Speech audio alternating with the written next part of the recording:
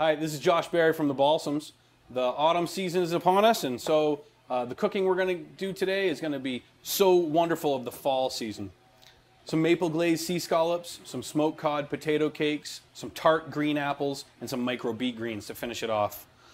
The first part of the recipe we're going to talk about is the finnan haddie, or the smoked cod potato cakes. It's been a staple of the Balsams since I was here as an apprentice around 15 years ago. Finnan haddie, as the legend says, is developed in Finnan, Scotland, years and years ago. Finnan, Scotland, a fishing village. They'd catch these cod and haddock, bring them back to their village, pack them with some salt and spices, and hang them up in their sheds to preserve. Very similar to the Italian bacala style of preserving fish. So what they do is they'd salt this fish and hang it up. But again, as legend says, somehow the town caught on fire and part of the village burned down. After the fire was put out, the villagers came back and they went into their sheds expecting to find nothing. But what they did find was the salt cod took on this wonderful smoky color and smoky flavor from the fire. So they exploited that and they kept smoking their salted fish. In New England, we use this all the time, some nice smoked cod or smoked haddock. And Chef Phil Leonard, when he taught us, we made the finnan haddie. The finnan haddie was always served at breakfast time over toast points with the potatoes and milk. The three main ingredients, onions, potatoes, smoked cod, cooked in milk till it's just all the ingredients have really melted together. It's a wonderful dish. It's very homey style. We used to make a finnan haddie chowder here. That was just wonderful. And that we'll make back again and now that it's fall and the colder weather's happening upon us. So to start this dish, first we're going to take some great nice potatoes. We're going to give these a quick peel. This is a Swiss peeler I'm using here. We really like using these peelers. It's a little bit more ergonomic when we have to peel a lot of potatoes or a lot of onions. Okay, I'm just going to kind of snake through this really quick. All the potato peels we save. We compost all of our own vegetable scraps here at the Balsams.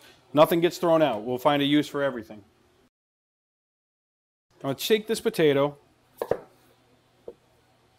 I'm going to cut out any of the parts that we can't use. And you want to chop it into just pieces, kind of really large chunks, similar to that. They're going to go right into our pot here. Okay?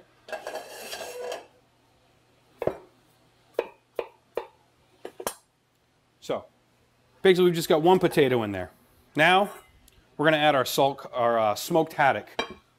We don't need a very large piece. This is just a tail section of one haddock, okay? I'm going to take this and I'm just going to slice it up about the same size that I had for the potatoes. So we'll add this right in there, okay?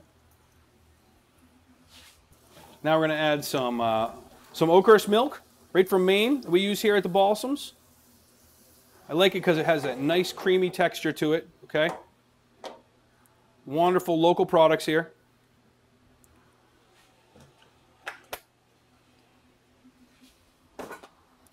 Now what we're going to do is we're just going to let that stew down. We're going to let that cook. The milk is going to infuse with that smoked cod, and we want to cook it just until the potatoes are fork tender. We don't want them mashed, we just want them nice and fork tender. So we're going to let that cook down. We don't need to add any salt because the cod or the haddock has enough salt into it. Okay? After that's cooked for about 30 minutes or so on a nice low temperature, low heat, we're going to have this right here. Okay? Those potatoes, as you can tell, I can pretty much mash them right with my spoon right here when I wanted to. The smoked cod flakes right apart wonderfully. We poured out some of the cream or the milk, and we added a little bit back in if we need to. So I'm going to take that, I'm going to put it right in a mixing bowl. And you just want to take a spoon or a fork and just lightly mash this up. We don't want it like pasty, okay? We want to keep some of those big pieces of fish. We want to be able to taste the inside of the potato. Potato has a wonderful flavor into it, especially it depends on where the earth, where it's grown, you know. Depending on what type of potato. We used Maine potatoes here. You don't want, and they're brown skin. You saw that. We don't want to use a new potato or a red skin potato. They're too waxy, too much new starch, and that's not what we want for this recipe. So I'm going to take a little bit of just chopped, fresh chopped parsley. Put that in there. I'm not going to add too much salt because of the cod, or the haddock has some. I'm going to add a little bit of pepper though.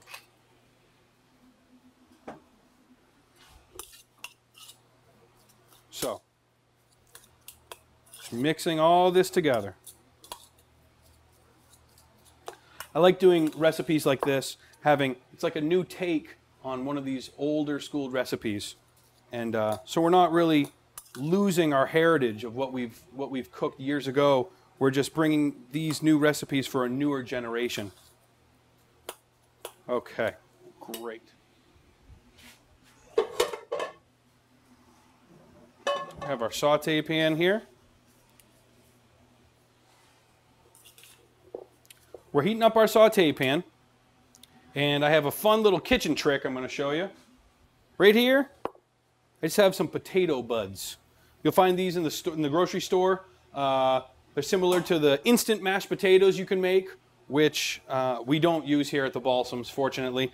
But what we do use these for is for a breading.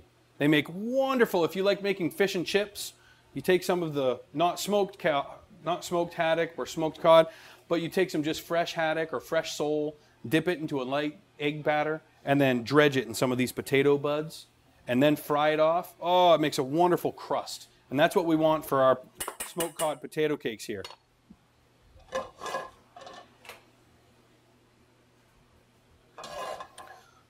I got an ice cream scoop, just a normal ice cream scoop, and I'm going to take a little scoop of our smoked cod mix.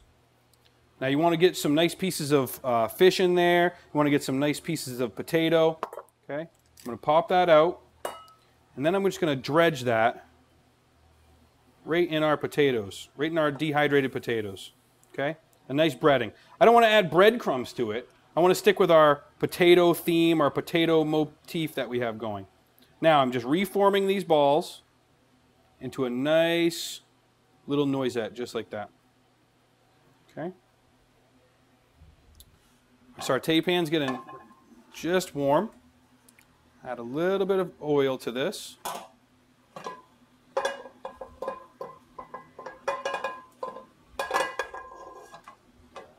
Okay. Now I'm going to lightly put that cake right in there.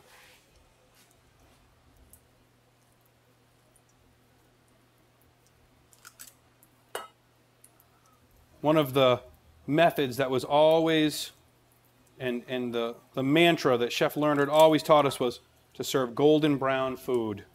Always serve golden brown food. To do that, you need to have proper cooking techniques. The hot pan, the hot oil, the dry protein or product going in there.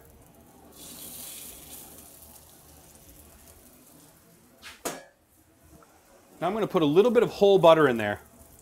The whole butter is going to help us get that golden brown. The reason we add the whole butter is, as the butter starts to melt, the milk solids will caramelize. Now when those milk solids caramelize, you can see already it's getting that beautiful brown color around there. Besides the flavor that it's going to impart, we want that golden brown color.